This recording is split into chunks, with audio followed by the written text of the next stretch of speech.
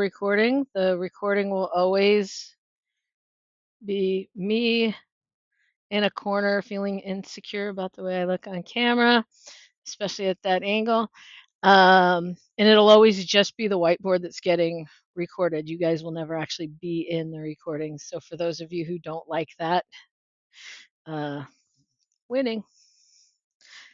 Um, so what we're talking about here today is rectangular coordinates, right? And you guys have done this, but coordinates. It's a hard word to spell.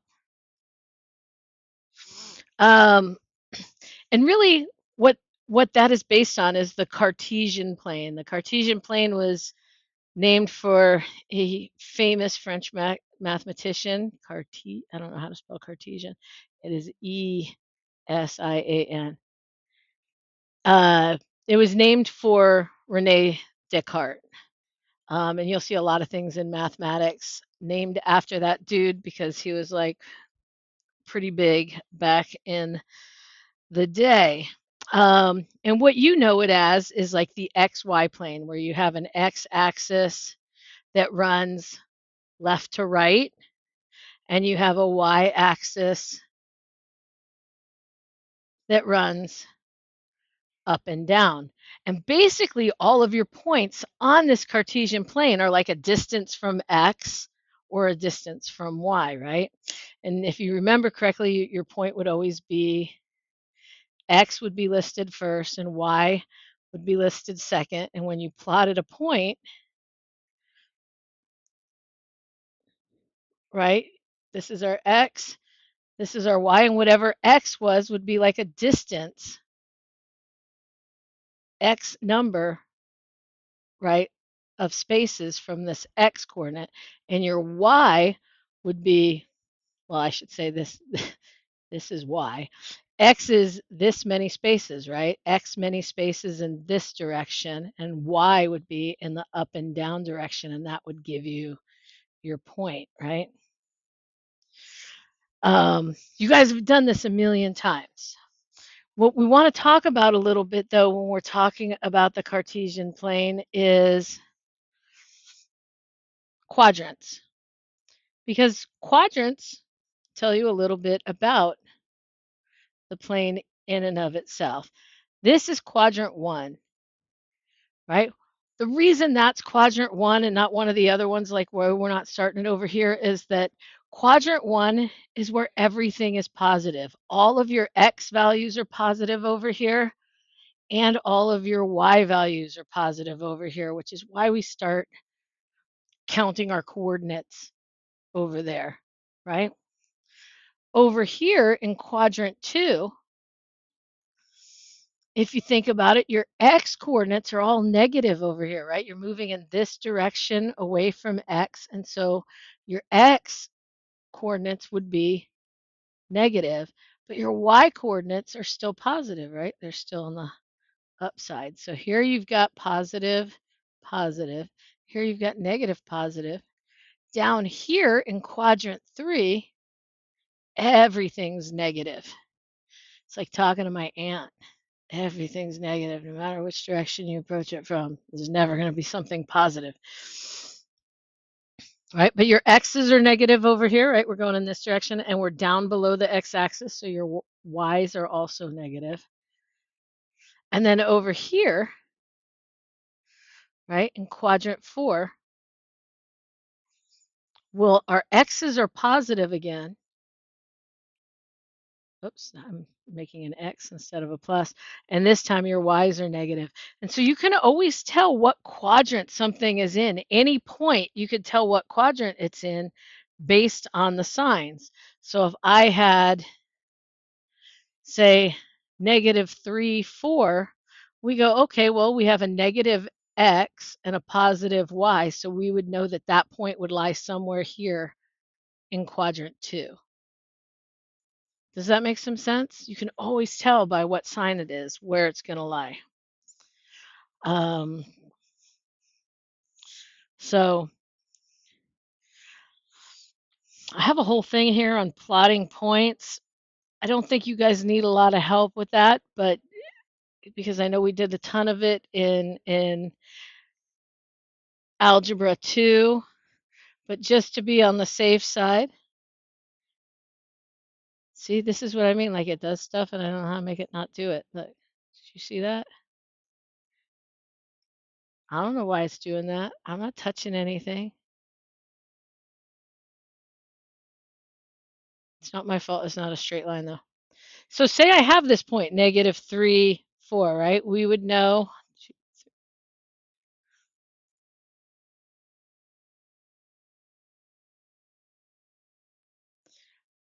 right, that our first point, our first coordinate, right, when we're looking at these points, the first one is always going to be our x value, and the second one is always going to be our y value. Here we have a -3, so we're going to go 3 in the negative direction. We're going to go 1, 2, 3. And then we've got 4 in our y, so we're going to go up 1, 2, 3, 4. And we would have a point right there at -3, 4. And I'm sure you guys remember all that, but I just wanted to make sure.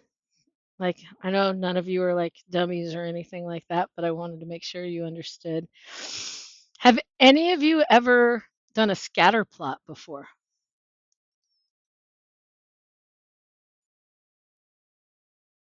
Yes?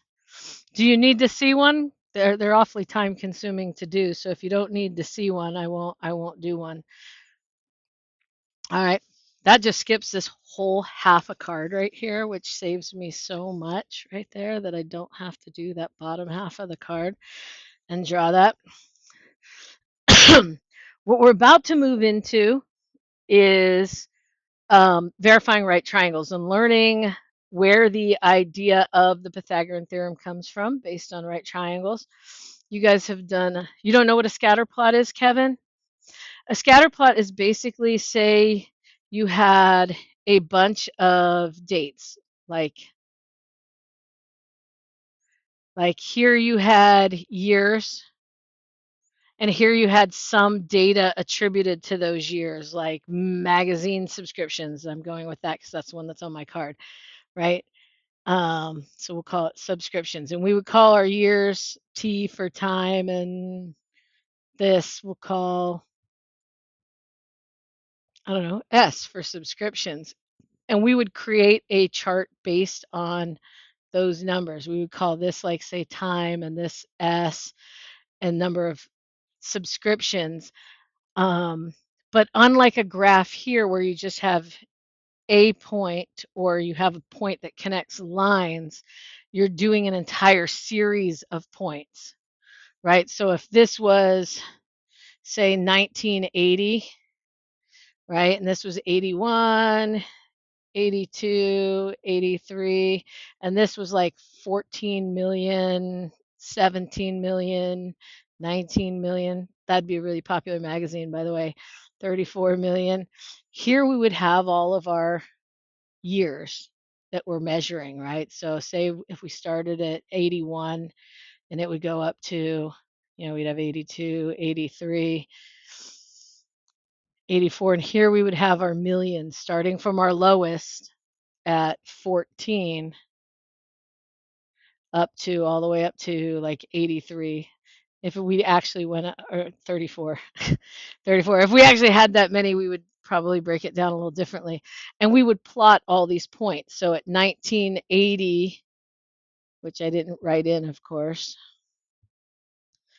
right here at 1980, we would have a point at 14 million. And then at 81, we'd have one at, 17 million,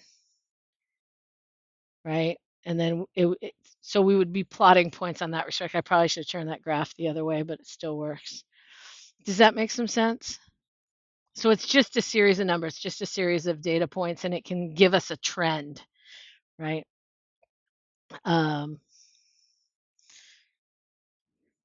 Which is going to move us into the Pythagorean theorem. Some of you guys know what the Pythagorean theorem is, right? A squared plus B squared equals C squared. Well, all of the Pythagorean theorem comes from is the idea of the coordinate plane, right? We're creating right triangles, which is how we know that the Pythagorean theorem works. So if I have let's see how good, like the old one, remember if I drew a triangle, it would just like draw the triangle for me and I would correct it. So say I have a triangle. Gosh, man. I can't fix what I'm doing if I don't know what I'm doing wrong. So here I have a right triangle. Make it a right triangle by putting that in there. B, C. And we know the Pythagorean theorem would say that the two sides, the square of the two sides, a squared plus b squared, would equal the square of the hypotenuse, right? We know that. And if I were to put that triangle on a coordinate plane, right? So I have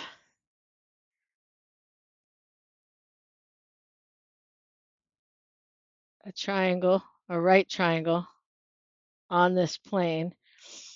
If I had a point here, which is like, we'll just call it x1, and then this point here we'll call the x2, and here we would have a y, right? Right? We'd have these points, right? We're just marking the distances, right? If we looked at this distance right here, it's just the difference between of y2 minus y1, right? Like that's all that is. It would be the absolute value, right? Because it's going to be a positive distance. So we would know that A is just y2 minus y1, right? In the same respect, this distance on this one right here is just that x2 minus x1, right? And it's the absolute value of those. So if I wanted to find the actual distance between this point, or the length of this, I could find these two lengths and take our a squared plus our b squared, and it would equal this length right here squared, right? Does that make some sense? So what we came up with was this thing that we call the distance formula, right? Because I know that this length right here, right? If this was our A, this length squared, this y squared minus y1 squared plus this length right here, right, would give me this length, the distance between those 2 points, right, which is the absolute value of x2 minus x1 squared. And all of this would be equal to this hypotenuse, which we would call the distance squared, because what we're looking for is the distance between 2 points. We can find the distance between 2 points always by understanding this principle. What is y2 and y1, x2, x1? Well, x1, y1 is just one coordinate point, right? I can call any point on here x1, y1. Say I want to find the distance between this point and this point, right? I can call this point x1, y1, and then this point x2, y2, right? It's just a way that we identify which point is which, right? So if we look at this, what we're trying to find is the actual distance, not the square of it, right? And so if I want to know what the square root of this is, right? I want to know what d is. I want to know what that distance is. All I would do is take the square root of both sides. Well, the square root of d squared is just d. And then this would equal y2 minus y1 squared plus x2 minus x1 squared. And the reason is once we plug those numbers in, we're going to take the square root of them, and it's just going to give us that distance. That's where that distance formula comes from. So if I'm given any 2 points, just knowing this, I can find the distance between those 2 points, right? Because now I have a formula, and that's what this is right here. This is the distance formula. And the distance formula will give you the distance between any formula, not formula, right? And so let's play with this a little bit. If I have a point, we'll say -2, 1, and 3, we'll call it 4, because that's what I think I wrote, but either way, we'll find the right answer. 3, 4, right? So we have 2 points. We want to find the distance between those 2 points. Well, which one's x1, y1? Which one's x2, y2? It's arbitrary. We can call either one x1, y1, or x2, y2. I like to go in order. So I'm going to call this one x1, y1, and I'm going to call this one x2, y2. And I'm only labeling them so that I can see how to plug them in, right? So y2 we know is 4, so I'm going to put in 4 minus y1. Well, that's -2. Notice that's 4 minus -2 squared. I always write it like that so that I can remember to turn it into a plus. And then we've got plus. There's a button I'm pushing. I'm going to have to go in and like reset all the settings on this pen. And then we've got,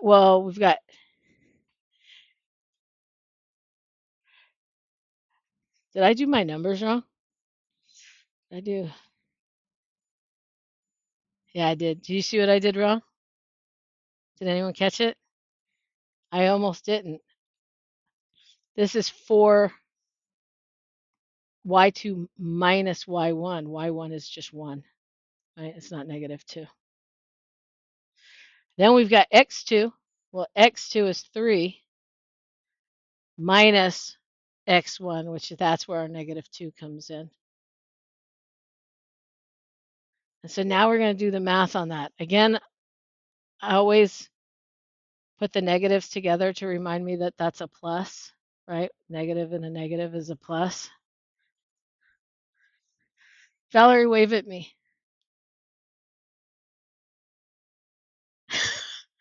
You were looking like a machine over there. Like you're starting to like whoosh in and out of the tooth. So, and so now we just have to solve this, right?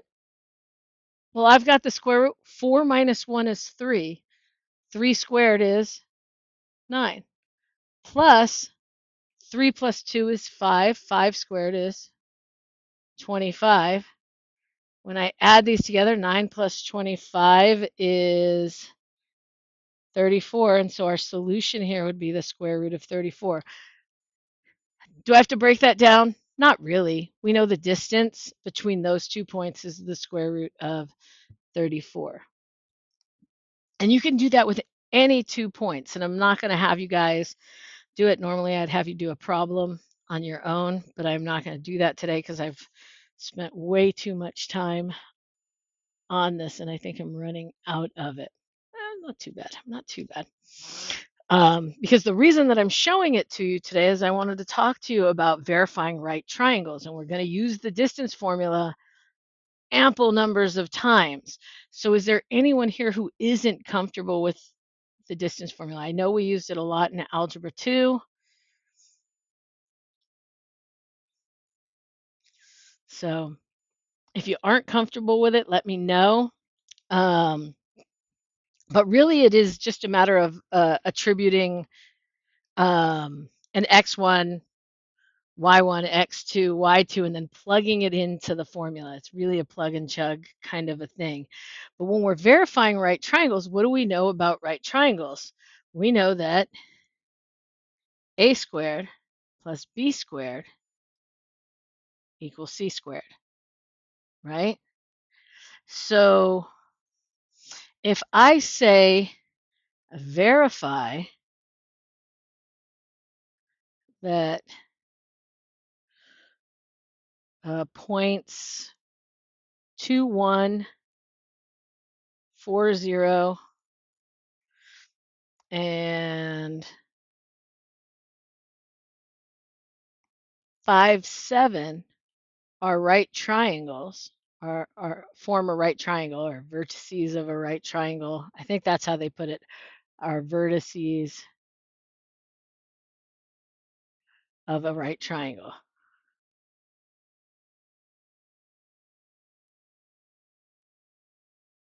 What we're going to do is we're going to find the distance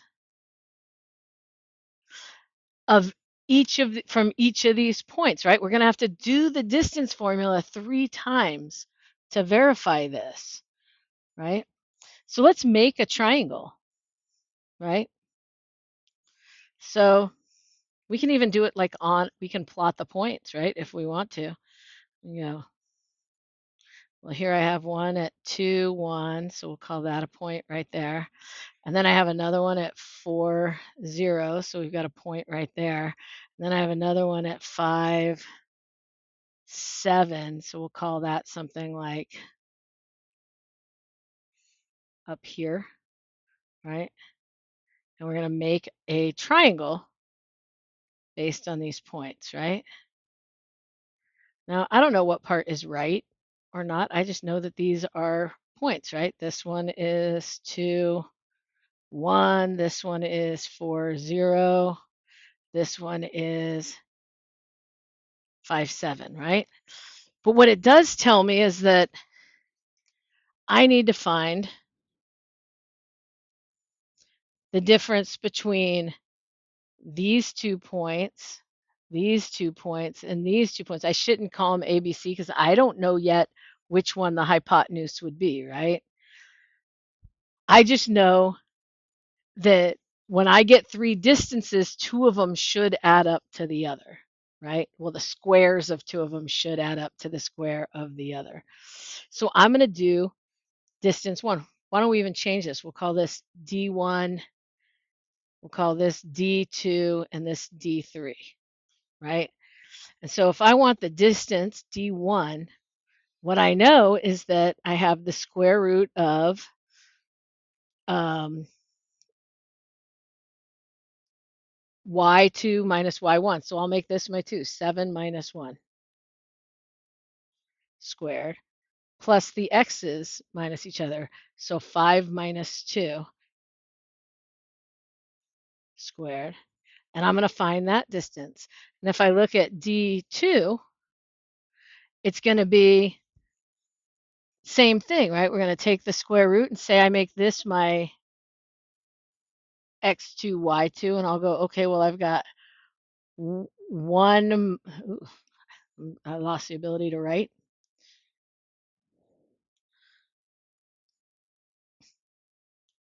Here I'll go 1 minus 0 squared, right? Here I will go 2 minus 4 squared plus 2 minus 4 squared. And then on this one, we're going to find the difference between these 2 points. And we're going to do the same thing 3 times. My hand is starting to ache. I haven't done this in a while. I'm like all out of practice. So here, doesn't matter which one I make, x2, y2, right? Or x1, y1. So here I'm going to go 7 minus 0 squared plus 5 minus 4 squared.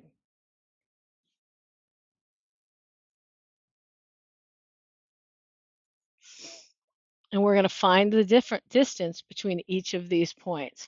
Well, if I look at the first part, 7 minus 1 just equals 6, and 6 squared right, equals 36. So here I've got the square root of 36. 5 minus 2 is 3. 3 squared is 9, so that's going to be plus 9. And that's going to give me the square root of 45, right? Here, I'm going to go, well, 1 minus 0 squared is just 1 squared, which is 1, right? Plus 2 minus 4, well, that's negative 2, but negative 2 times negative 2 is positive 4. So we're going to have 1 plus 4, which gives me the square root of 5. And then here, we're going to do the same thing. We're going to go, okay, well, 7 minus 0 is just 0. 7 squared is 49. My square root symbol is ugly there. 49 plus 5 minus 4 is 1. 1 squared is just 1. So we have the square root of 50. Now think about this. When I put these together to see if they work, I know that 5 plus 45 equals 50, right? So I know these are going to be my AB and this is going to be my C, right? So if I have A squared, that's going to be square root of 45 squared plus the square root of 5 squared needs to equal the square root of 50 squared. And if you look at that, square root of 45 squared is just 45, right? Plus 5 equals 50. And so we verified that that's a right triangle. Does that make some sense? So it's just multiple uses of the distance formula. And you'll be able to see right off the bat, right? Because you can add. Don't break down your square roots for this, right? Don't try and look at that and go, oh, well, 45 is 9 times 5, so that's 3 root 5, right? Don't get too complicated with it. Just find the distance between each set of points.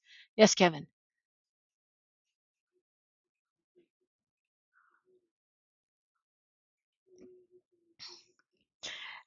It doesn't matter. It's arbitrary. You can use any order you want. Yeah, you just have to make sure that you're getting the length between for each line, right? So one of them is 2.1, and so I could have made any one of these. Oops, I need that to go away. So here I just picked D1 because it was the first one I landed on, right? So I made it the distance between those two. This side I made D2 and this side I made D3, but it doesn't matter. It's totally arbitrary which ones you choose. As long as you, yeah, yeah. And you just kind of want to see where the points lie so you know what you're, so that you can kind of keep track of it. I always like to draw the triangle so that I can see, but it really doesn't matter because really you're going to find the points, the distance between each set. Right? That's a good question. Any other questions on that? That's the last of what you're getting today. I had more. There's like a few other things to do, but I didn't think we'd have time to get it all in. And it looks like I'm right because it's 1:02 right now, and there's no way I could have gotten more done in 10 minutes time, and not give you guys a little bit of time at the end, The other part of this section is, gosh, I can't even remember. It's another thing dealing with right triangles, and then it's application problems, so word problems dealing with right triangles. But they'll all be pretty basic. Like you'll wind up with 3 different points or 2 different points, and it's really going to be finding a lot of either distances between points or verifying type of stuff. So or like the length of a pass across the field. So you just have to find the 2 points on the field and then use the distance formula to figure it out. So it's not going to be anything too extravagant. So the next lesson should be a fairly short one. I just didn't think that we had time to cover it all in one.